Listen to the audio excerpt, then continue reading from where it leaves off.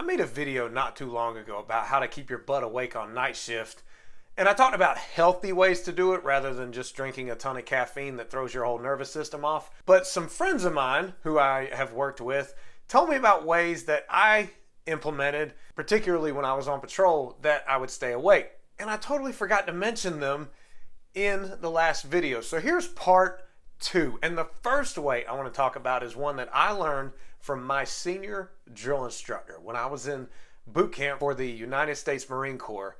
I will never forget Gunnery Sergeant Philip Jordan. He was my senior drill instructor. Rest in peace, Gunnery Sergeant. You are not forgotten. Gunnery Sergeant Philip Jordan was one of the first Marines killed during Operation Iraqi Freedom in 2003. He taught about a way one night when we were doing mail call about how you can stay awake, because obviously boot camp was tough. We didn't always get the best of sleep, and we had to stay awake during classes, or we just had to find ways to have energy. I'll never forget one way he talked about, particularly for the guys. You extend your arm all the way out, and then with as much force as you can, jab yourself right where it hurts. It's guaranteed to wake you up. No, I really don't recommend it. Don't do damage to yourself. Okay, the other way I would recommend that will not hurt you is, that's right, scream. Yes, you know my handwriting's bad, but scream. Ride down the road when I was tired, I'd grip the wheel and just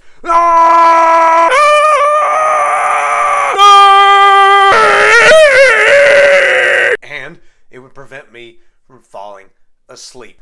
The next thing I would recommend you do is this. Push-ups. Get strong on night shift. It's also a way to stay awake.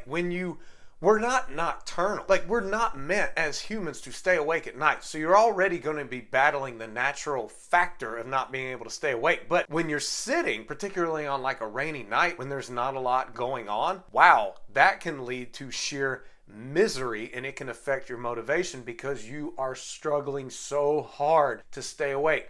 Push yourself mentally and do some push-ups. Or if you're that strong, you're pushing the earth down. But when you move around and when you exercise through push-ups, which you can do pretty much anywhere, you not only condition your body to get some strength, but it does help you to stay awake. And set a goal for yourself, maybe 200 a shift, and then just space them out in different increments and write them down in your notepad and keep how many you're doing. Hey, it works. Number 3. A healthy snack to energize. Now, I mentioned in the other video that I've made the mistake of getting that 24-hour gas station cookie that's right there by the cash registers. I mean, you just can't look away from them because they are that good.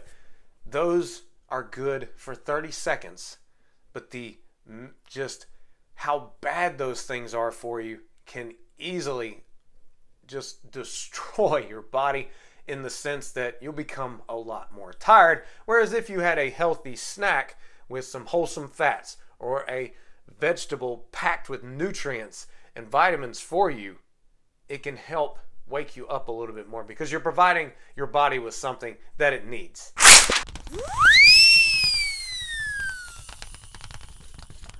Get out of the car. Don't sit around anyway. Heck, I've talked in another video about how sitting is the new smoking. It's not good for us at all. It can lead to inflammation, diverticulitis, cancer risk.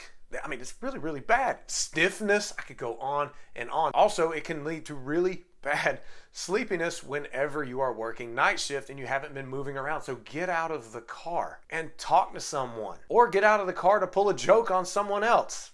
Never done that. Never have. No, never will. Never. Not at all. Number 5, get good sleep.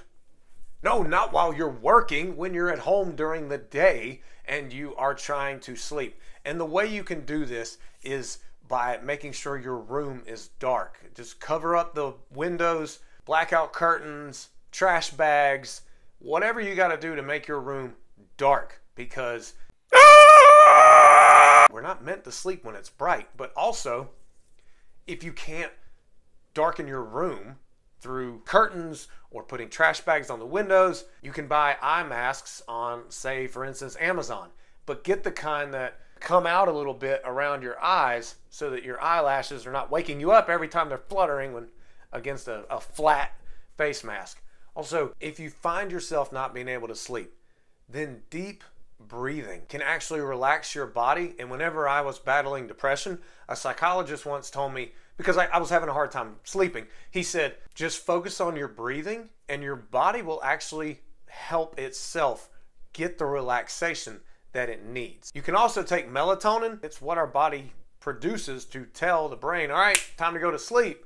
But you don't want to think that you have to have that in pill form in order to go to sleep. Also, don't eat a lot before going to bed because your body is working overtime to digest the food rather than putting all the focus on getting the sleep that you need after working a long night. So these are ways to stay awake. And believe it or not, the last but not least, number 5, get good sleep during the day so that you don't go in night shift feeling awful, which I've done numerous times, but just really work on getting good sleep during the day. So I hope you enjoyed this video. If you did, please click the like button below. If you want to learn more about how to feel healthy on duty, then there is a link below for my book, 101 Health Tips for Police Officers. It will help you immensely. Oh, and if you haven't done already, subscribe to my channel and click that bell notification so you will be notified when I come out with a new video. Take care, stay awake, and may God bless.